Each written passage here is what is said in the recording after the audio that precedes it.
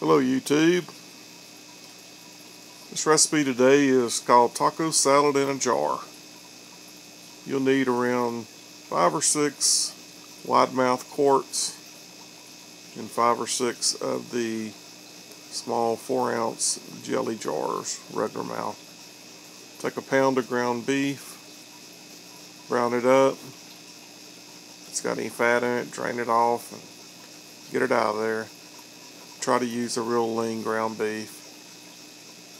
After you get it brown, go ahead and add 2 tablespoons of a good taco seasoning.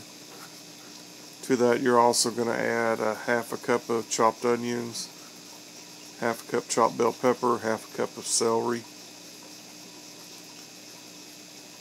Go ahead and put a lid on it and let it cook till your onions are done. I would rather have tomatoes if they're cooked, so I used drained petite diced tomatoes and went ahead and cooked them in with my onions, bell pepper, and celery.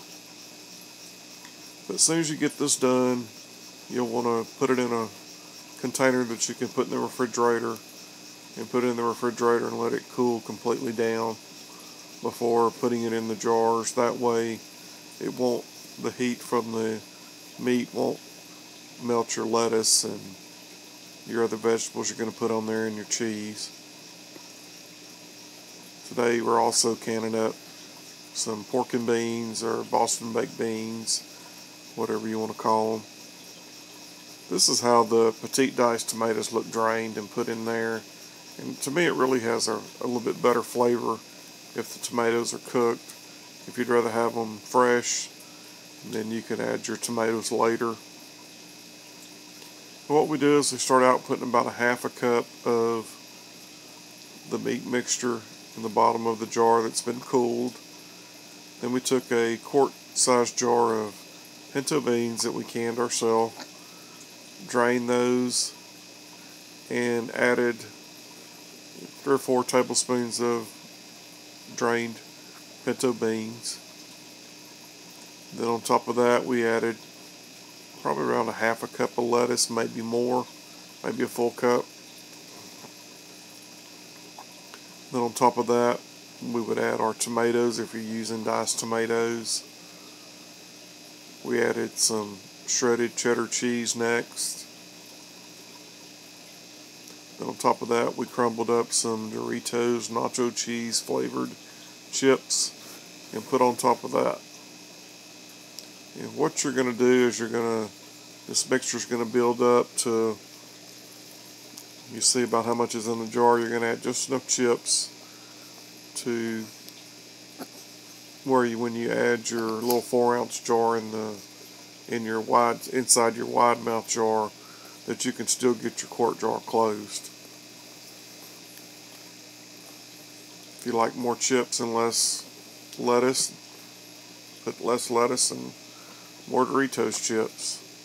But for the dressing, after you get all your ingredients in, we're using picante sauce and Catalina dressing. And what we did is we filled half the jar up with picante sauce and filled it the rest of the way up with the Catalina dressing. Put your lid on it and shake it up, and it's just that easy.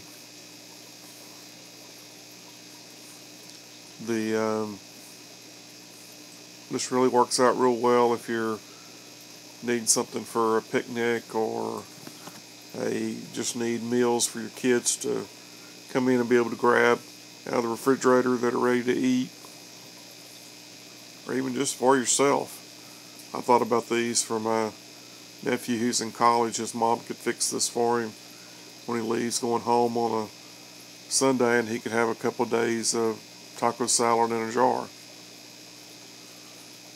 So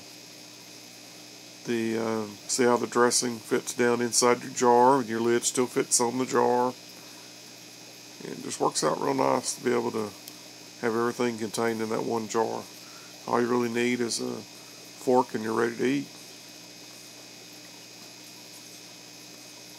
Hope you enjoyed this recipe.